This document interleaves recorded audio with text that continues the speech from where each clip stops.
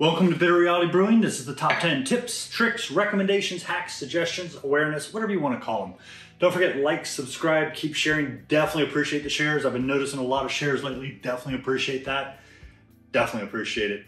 Before I jump right into the top 10, this is week 35, and I thought about calling it, but I'm like, you know what? I can probably get another week because as I'm doing ones, I'm thinking of other ones that I want to do. And I'm like, you know what? Yeah, we'll go 36 and maybe next week we'll go 37. I don't know, but it's getting close. So, and I have a bunch more, but I feel they're kind of overlapping previous ones. And I've got about 40 more that I feel overlap that I just don't want to use because of the overlap.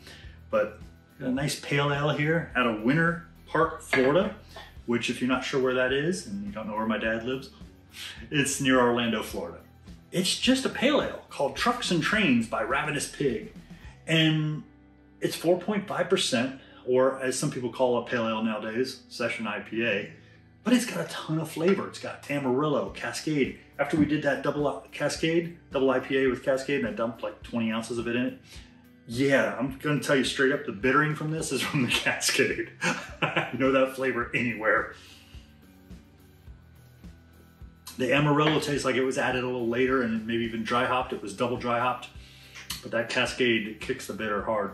Before we jump into top 10, if you hear a little snoring or weird noises in the background, I've got an elderly dog that keeps snoring and I don't want to bother her. She's not feeling too good, so we'll go with it. Number 1, crushing calcium chloride, Campton tablets, or Warflock tablets. I wasn't even thinking about it this way, but I do it all the time. Some of us don't think about it, but I was watching Pierre on Simple Homebrew, and it was so simple. Sometimes we overcomplicate things. You took 2 spoons, put it in there, and just pushed them down, crushed, done. I was like, wow, never thought about it that way. If I have a lot of stuff to crush, I have a mortar and pestle, got that, have not used that lately. This is how I normally do it. The calcium chloride, I like to crush it down and make sure it's as powdery as possible so it dissolves a little faster. Campton tablets, we know. Warflock tablets, we know. But I measure everything. Once I get it measured and I put it in here, then I always do the calcium chloride first because I want it smashed up before I add all the other brewing salts. Well, we're talking about calcium chloride. Let's go right into number 2. And this is one I learned the hard way. Don't leave calcium chloride exposed to air, as it will become wet.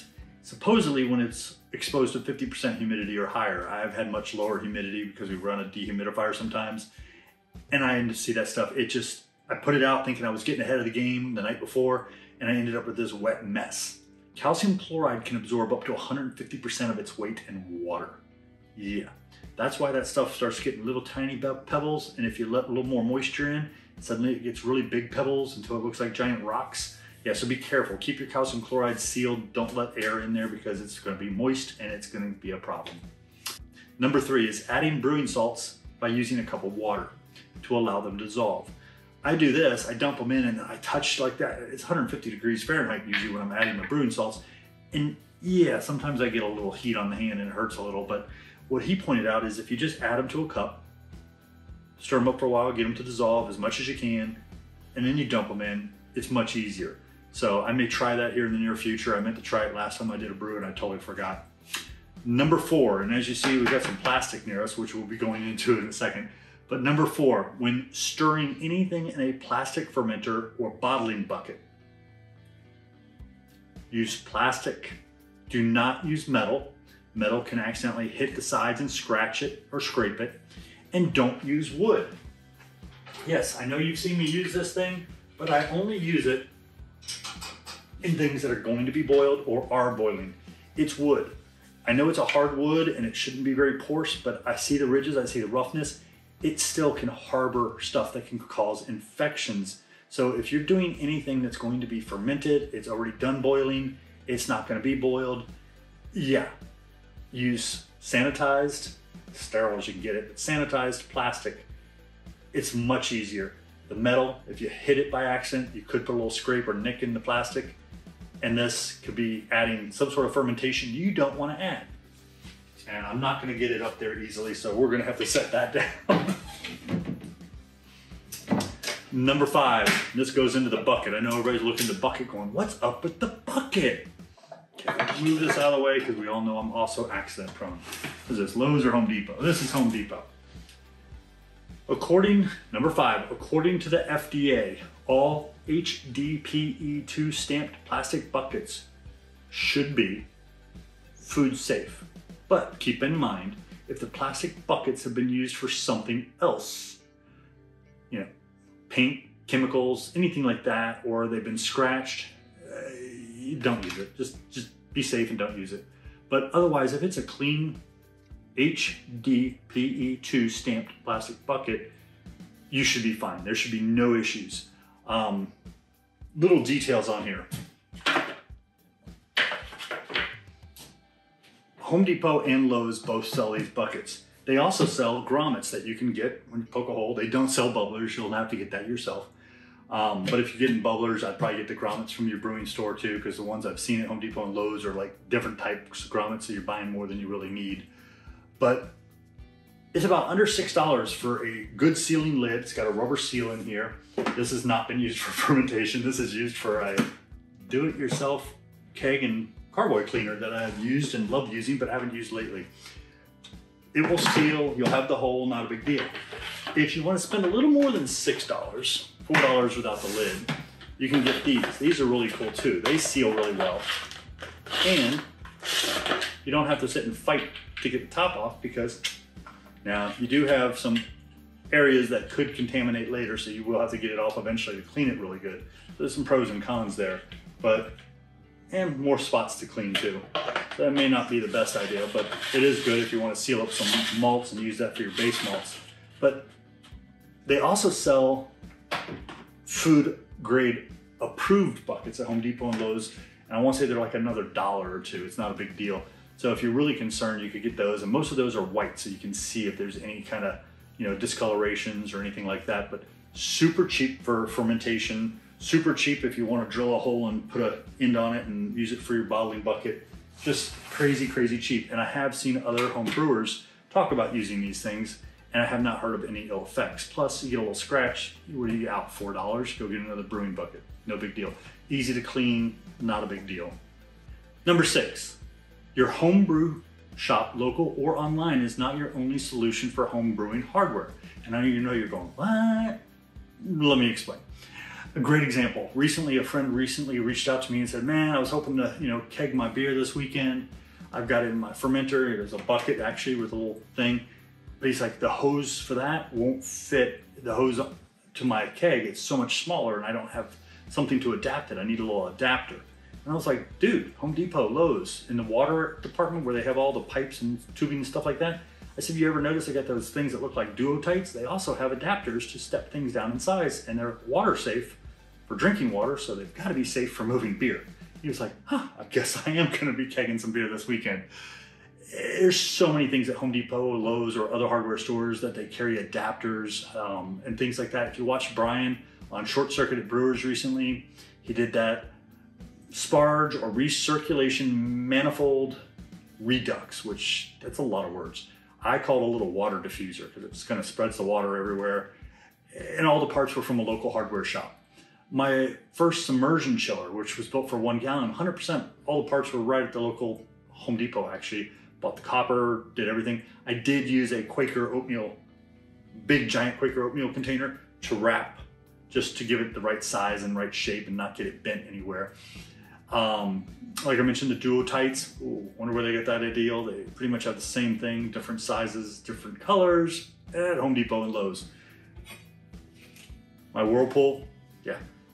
Can't remember if I got that in the tile section or paint section, but this thing is awesome and will run you about 15 bucks, sometimes a little more, sometimes a little less.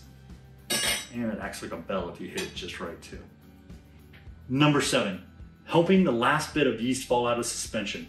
I saw this recently in some instructions and I'm like, are you kidding me? I do that all the time and just didn't think much of it. But yeah, it's actually in some instructions. When I take my beer or my cider or wherever it may be and I'm bringing it in out of my fermenter, which is in my garage. So I go from my garage through my dining room, through my living room to the bar. I set it down and I cover it. And then I either do it the next day or I do it that day when I move the beer. What they recommend is simply jostle it or jar it a little, like boom, or give it a nice quick little twist, which has got a lot of liquid. It's not gonna shake around as much. What will happen is you'll see any kind of additional crossin or yeast that's kind of stuck up around the edges all of a sudden come kind of loose. And if you watch it from a distance, especially really clear beer, it looks like it's a little meteor storm. Things are just slowly falling. Cover it up, leave it alone. All that extra yeast that's been sitting up there is gonna fall, and it's gonna fall to the bottom. It's gonna be less you're gonna have to deal with that could be sitting on top or stuck to the edges of the container that it was fermenting in. I thought that was ingenious. I just have been doing it without thinking about it, and and I've heard other people go, "Oh, don't shake it, don't move." You don't want to shake it, but a little jarring, a little knocking, a little twist, and you'll see that stuff just starts falling. And don't just start bottling right then or moving to a keg. Let it sit for the day, part of the day, whole day, a full day, and then do it. And you'll notice the majority of that stuff that was sitting up there is now on the bottom. And it's going to give you a little clearer beer, a little less yeast, a little less B vitamin doses in the beer. Number 8, easy fermenter. And I know everybody's gonna go, "Oh, that's obvious." Yeah, it is to us who've had to deal with it. It's not as obvious to those who've never done it. And I'll explain towards the end and you'll go, "Oh yeah, I've had to deal with that crap." So, easy fermenter.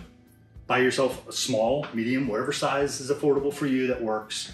Buy a chest freezer, deep enough to put your carboy or whatever you're putting in there to ferment. Get an inkbird attachment, help control the temperatures. And you're thinking, well, duh, I can do all that. I know that, that's not a big thing. But here's the catch.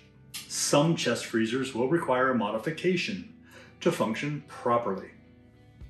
I wish I could remember what it was on this big beast, but I had to take the side panel out. I had to sit and play, and I got it on the 3rd attempt. But there was wiring in there, and every time it would go off and come back on, it would go into turbo mode, and it was going crazy, and it was a huge problem. Like, oh my gosh, did I buy something that's not going to work? Understand, I realized this problem after I modified it and did all this stuff to it. I'm like, this is not a good thing. So keep in mind, it is a simple thing to take a chest freezer and add an inkbird and put a little temperature probe in there. But you may want to test it first before you do any modifications to it, in case you want to put a cuff or something on there. And make sure it works, and if it doesn't, go Google happy and see if you can find what the modification is you need to do to make it work properly. I do wish I remembered what the issue was on mine, but it was a pain in the neck, and it took me 3 tries to get it. Number 9, another one that seems obvious, cold crash awareness. Yes, although I prefer to cold crash in a corny keg, so I'm usually pretty safe. I take the corny keg and I move all my beer over to it from my fermenter, and I put it in there and I put some CO2 on it, and I let it cold crash and carbonate at the same time. Keep in mind, a corny keg is designed for positive pressure. So if you just take a corny keg and you let it sit and cold crash without doing any kind of pressure on it, it creates negative pressure. Negative pressure, I don't think it's going to damage the corny keg. Those things are pretty awesome. But the seal at the top is designed for positive pressure, not negative, and it could create a small leak, which could suck in some oxygen. Very bad. Very, very bad. Now, also keep in mind that if you're going to cold crash anything other than something that you can put under pressure, you need to have some sort of solution. Otherwise, it's going to suck air in, because as it gets cold, it's going to contract and it's going to try to pull wherever it can pull. And unless the thing reduces in size, like it's a bag, it's going to suck some air in. So one of the ways you can do it, and there's a couple, I won't say a lot, there's at least one, maybe 2 companies or people selling a balloon-like apparatus. And what it does is you put it on either during fermentation or towards the end, and it blows up like a balloon with CO2. There's another one I saw where it actually goes down and goes into like a container type system. But that way, when it starts to pull air back, it's pulling CO2 and it's not pulling oxygen, which is what you want. You don't want to pull any air that's oxygen in there. The CO2 is fine all day long, but it's just something to be aware of. So when you're cold crashing, you want to maintain some sort of positive pressure, or if there is negative pressure, that it's sucking in CO2 and not oxygen. Number 10, I'm going to give this credit where credit's deserved, and this is for David Heath, Homebrew. I saw this on his. It's a little different than what I do, which I don't usually do very much anymore either, but Plumbers Putty to hold the temp probe when you're fermenting. So if you have this fermenting and you want to know what the temperature is inside and you don't have a tilt hydrometer or something else that can go inside, you take the plumber's putty and you stick that over the temperature probe, it's gonna give it a better seal and it's gonna help you get a better conductivity, so you say, of the temperature. If and when I've done in the past, I use painter's tape, and I prefer frog tape, but it's green. It definitely is not gonna give me as accurate as the plumber's putty would kind of keep that temperature in there. Personally now, I usually set my temperature probe on the very top, and I know how much to kind of augment to monitor, and then I also watch my tilt, and my tilt is really where I'm watching the temps. So the painter's tape is a lot cheaper than plumber's putty, but like I said, it's not as accurate. So if you're fermenting one thing, you don't have a tilt hydrometer, a little plumber's putty is probably a great suggestion. Thank you again for joining us here at Bitter Reality Brewing. Like I said, this is week 35. I'll try to push out week 36, but it's getting close. Don't forget, like, subscribe. Please keep sharing. Definitely appreciate the sharing. Huge. Thank you.